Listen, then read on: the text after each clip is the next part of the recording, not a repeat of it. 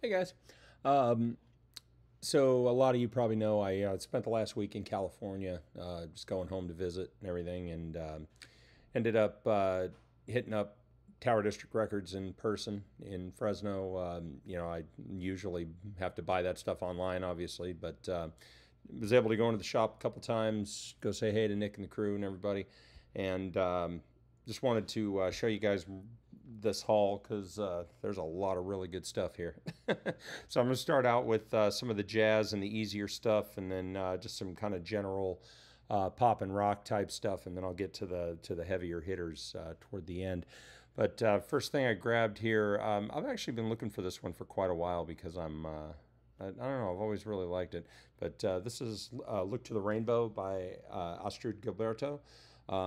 This is kind of bossa nova type stuff, and it's very, very, very, very good. This copy is super, super clean. So looking forward to that. Whenever you find 70s Ramsey Lewis records, especially on Columbia, just buy them. They're awesome. This one's Solar Wind. This is one I've never had on vinyl before. I have played it before. I enjoy it. If you like anything else he did in the 70s for Columbia, you'll like this as well. The timing strip here is a little bit of a bummer, but it's not a white label, at least. It's a regular red stock label, so I can deal with the timing sheet. And then this was kind of funny. So they had a few Al Jarreau records that were all factory sealed, and they offered a decent deal as a bundle. And I didn't have any Al Jarreau on vinyl, but this will probably end up being all the Al Jarreau I will ever need. But hey, now I've got it taken care of. So here's All Fly Home. So these are all sealed, so All Fly Home. Um, this is We Got By. And then self-titled. And This Time. All right. Some local stuff from Fresno bands. This is the Lost Summer EP by Cloud Ship. So this is kind of indie pop, rock, soul. They kind of mix it all up, and this is outstanding. So looking forward to spinning this on the turntable. I streamed it quite a few times while I was in town last week. So yeah, looking forward to hearing this on the actual home system. Next, this is some Fresno-based metal. This is Haunt. Haven't actually listened to this. Bought this on the recommendation of the owner. Apparently this is a more classic kind of heavy slash thrash type stuff. So yeah, I'm looking forward to checking it out. Um, Next up, this is really interesting. So for any of you that know the Sundazed label, it is run by a guy named Bob Irwin, and he used to be the head of reissues for Sony Music, Columbia, Epic, etc. And he decided to create his own reissue label to repurpose a lot of this lost, forgotten stuff. And, he's reissued a whole bunch of famous albums in Columbia's back catalog, but he also can dig pretty deep. And this came out in 2003. I never knew that this even existed. But Rake's Progress, Sewer Rat Love, Love Chant, this is an interesting thing because Rake's Progress only put out one 7-inch 45 single their entire career. They weren't a band for very long. They were a Fresno-based band in the 60s. And he somehow unearthed a live recording from 1966 from the Rainbow Ballroom. And so he took both sides of the single that was released and then this unreleased show from the Rainbow Ballroom and put it together on a 12-inch LP. And so this is, pretty typical, kind of 60s, like rock, kind of, folky, kind of poppy. It's just a really cool little nugget of history. And it's the Rainbow Ballroom is one of those things that's undergone a lot of changes over the years. It's been a dance hall, it's been a concert venue. These days, I think it's an electronic like dance club thing where they have, you know, EDM DJs and stuff come in. So yeah, the history of the Rainbow Ballroom is kind of neat. But yeah, so this is a pretty cool little nugget of history. And then just on to some more general type stuff. This is the Fraternity of Man. This is called Get It On. This is, you know, just kind of, I don't know, late 60s, early 70s kind of hippie stuff. So I've always liked that type of stuff. So, you know, looking at the cover art and especially on the back, you know, you can kind of tell what you're going to get. The band T-Rex is one that I don't have a lot from, but I was having a conversation with one of the regulars at Sorry State Records, which is one of my local haunts in Raleigh, and he was always telling me, you know, I like Electric Warrior like a lot of people, and he said, well, if you like Electric Warrior, you know, there's some other T-Rex records you should check out. And I checked them out, and they were really good, and so I found a copy. I think this is their first record. I might be wrong, but this is the self-titled album. And I think this is from either 70 or 71, but I like how it's got this little flip top thing. This one I was kind of excited about. Well, probably a little more than kind of excited about. So Uni Records was a subsidiary of MCA in the 60s and 70s, and they put out a lot of stuff that probably didn't have a ton of commercial potential. But, you know, they were best known for being Elton John's original label. And whenever I find some of these obscure Uni albums, I'll usually buy them. And this is Geronimo Black. This is, I believe it's self-titled. Yeah, this is their self-titled. And Geronimo Black, I wouldn't exactly call them progressive rock, but they have a lot of elements of progressive rock. But I feel like it's a little more accessible than a lot of, you know, than something like King Crimson or even, you know, certain albums from Yes, right? So, yeah, Geronimo Black's probably a little more accessible, but I don't find their stuff very often, and so I was glad to find that. A little bit of obscure psych with this one. This is the Fifth Estate. This is Ding Dong, the Witch is Dead. And, I mean, just from the cover, you can tell exactly what it is you're going to get. But you know me, I like 60s psychedelia, so no problem. Gas Mask. Not sure what to expect with this one, but I mean, okay, so the cover art in and of itself is intriguing. But the back, Tonsil Records. I mean, this was super cheap, but I don't know. I just kind of grabbed this sight unseen. If I don't like it, then you know, I'll just throw it on the Duke pile. But it was cheap enough that I took a chance on it. So I have no idea what to expect with this, but I'm looking forward to it. All right, so a little bit of heavier stuff here. So come at me if you must, but it's not going to matter. I like pop, even modern pop. I've always been a sucker for good pop songwriting, and this one has plenty of it. This is a factory-sealed 2013 original of Katy Perry's Prism. So I don't think I have any of her records on vinyl. So this is a good place to start, though. So California soul band Tower of Power. I don't find a lot of Tower of Power here on the East Coast, sadly. But they seem to be a little more common in California. But I've never actually seen this record ever. This is called East Bay Grease. This was released on the San Francisco Records label, and it was produced by David Rubinson, who was actually a member of a band called It's a Beautiful Day. Check their stuff out if you've never heard it, by the way. IABD is awesome. And so, yeah, I've never actually seen this particular Tower of Power record before, and I was also intrigued because I'm a bit of a road and map enthusiast, and so anytime you've got a map, especially an old map that's no longer accurate of an area on an album cover, I'm all over it.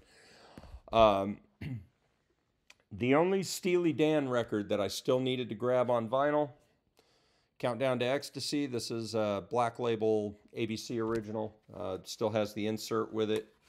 You got the insert right here, and then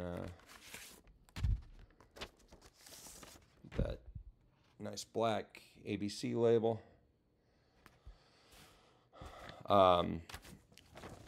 Countdown to Ecstasy is probably not my favorite Steely Dan record, but there's a fair number of quality songs on there. Not the least of which is Bodhisattva. That's I'd say that's probably the most well-known song on this one. All right, so I don't know, a month or two ago, I posted something about the Warner Reprise Loss Leaders series, where if you've ever bought a Warner Brothers or Reprise album used from the 70s, chances are you've seen those inner sleeves that were advertising via mail order these 2 LP samplers that would have, say, 20, 30 tracks on them. And they were usually only cost $2. They were the greatest deal in the history of recorded music. And you could mail off, send your $2 in, and you'd get these samplers. And they were putting out different albums in that series for the better part of 10 years. So, I mean, they were very popular. But I don't find the Loss Leader records very often, but when I do, I usually grab them. And this one specifically caught my eye. This one is Zapped, and this is specifically tailored to Frank Zappa's 2 labels that were called Straight and Bizarre. And around this time, he had just founded Straight and Bizarre and got a distribution deal through Warner Brothers, which is why they included this in the Lost Leader series. But this is all stuff from his labels, artists that were signed to his labels, including very early Alice Cooper, Captain Beefheart, Judy Henske and Jerry Yester, Tim Buckley, Wildman Fisher, Jeff Simmons, and of course a couple of things from Zappa himself. This has Willie the Pimp from Frank Zappa's Hot Rats record, and it's also got Holiday in Berlin, which is, I believe, on Burnt Weenie Sandwich. So I also love anytime you find an album on Zappa's labels. I always love the inner sleeves because, it starts out... Frank Zappa was very anti-censorship. And so, of course, he starts out with quoting the Constitution about making no law respecting an establishment of religion or prohibiting the free exercise thereof, or speech or the press or the right to peaceably assemble. And then on the back, it just kind of goes into, we make records that are a little different, yada, yada, yada. But I don't know, I've always thought this was a cool company inner sleeve. So let's see. All right, so here is a 1966 mono copy that was still in shrink wrap. I've since taken the shrink off, but still in shrink wrap. This was The Who Sings My Generation. This is one Who album that's eluded me for a long time because every time I find these, they're just beat to shit. This one, the vinyl looks like it survived a 60s teenage bedroom, but it still sounds pretty good. So glad to finally have a good playable copy of this. Let's see. All right. Speaking of Frank Zappa, here's an original copy of Burnt Weenie Sandwich. Apparently Zappa named this album that because that was actually something that he liked to make for himself when he was in the middle of creative sessions and writing and coming up with songs and things. He would go to the stove, and according to him, he would actually put a hot dog directly on a burner and burn it and call it and it was Burnt Weenie Sandwich. So there you go. This is an upgrade. This copy is absolutely gorgeous. It was still in shrink. Looks like it was never touched. Looks like it was never played. The vinyl doesn't have a mark on it, but here's Kick by NXS. One of the all-time classic albums of the 80s. I don't find a lot of original Tom Waits vinyl. Anybody that says they like all of Tom Waits' discography is a liar. I've said that before. I stand by it. However, this is one that I do like and that has eluded me on vinyl for quite some time. This is Nighthawks at the Diner. Great stuff. Here's a cool piece of 90s vinyl that I'd never seen before. I don't even remember seeing this as a teenager when I was buying vinyl in the 90s. But this is Under the Pink by Tori Amos. I have another 90s album of hers called From the Choir Girl Hotel, and I bought that one back in the 90s, but I'd never seen this one before. And it's pretty cool. It's on nice pink vinyl. I'll show you guys.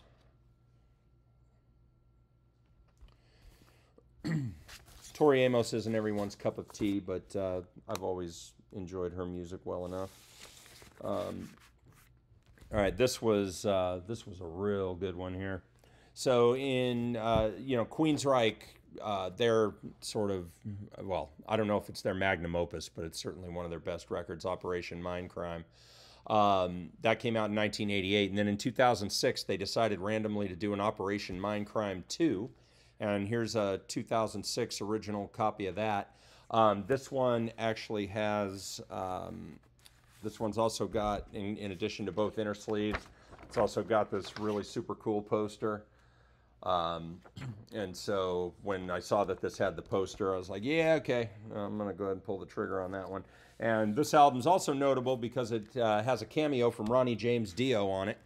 And y'all know Dio's one of my favorite artists ever. So, Queensryche with the poster plus Dio, I'm all over it. All right, this is quite possibly the single greatest show Iron Maiden ever played.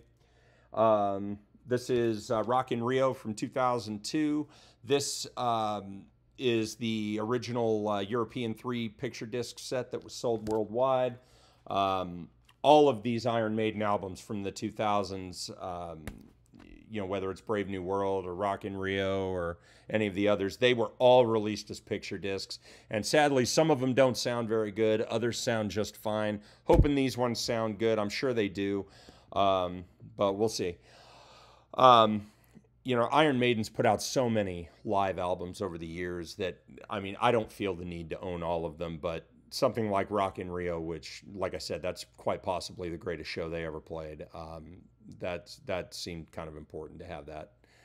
And then last but not least, this one was a biggie. So the shop got in a factory sealed vintage copy of Bob Dylan's greatest hits. And that, of course, has the legendary Milton Glaser poster with it. And we had no idea what pressing it was, but it turns out it was indeed an original.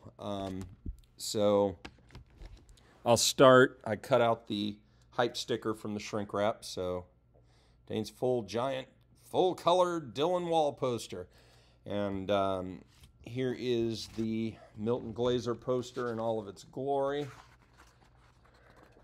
Beautiful, iconic poster. I see these hanging anywhere where there's a love of music, it seems. But there's the full poster. Minty fresh. And this is a 1C, 1D Santa Maria pressing, which tells me it's made with original stampers. This one was probably put into the sleeve and shipped off to the record store around 1969. So a lot of times what they did, what Columbia was doing at the time, is they would have their plants press the vinyl, but the plants didn't press they didn't print the covers. They had other print shops do that, and you can see which print shop it was. They were separated by number, and so if you look right about there, you can see the number 6. That tells you whatever print company it was. It was print company number 6 that printed that. So what probably happened is they had a whole bunch of vinyl that was pressed at the plant that they were just waiting to ship off until, record stores or distributors would order it. And so this one, even though it was original vinyl, because I can tell by the inner sleeve that was in it, that this vinyl was probably put into an inner sleeve and put into the jacket and shipped off around 1969, even though it's original stampers. So you can see 2i label, beautiful copy. I'd love to find a mono copy of this one day, but mono copies, I mean, I probably see 20 stereo copies for every one mono copy of this I find. And honestly, with Dylan, it's not so important to me to go and hunt one down. But if I ever find a good quality mono copy, I'm definitely all over it. But yeah, I couldn't believe that they had a sealed copy of this. And now that we know it's original, yeah, I'm totally going to keep this. But I mean, this thing is just gorgeous. I mean, the only corner that's a little bit damaged is this one, but otherwise the corners are nice and sharp. I mean, the back is just gorgeous. So yeah, this is definitely my forever copy, barring an equally clean mono copy. But somehow I doubt I'm ever gonna find one of those. So definitely a forever copy. That's all I got for you guys. thanks for watching, and have a good evening.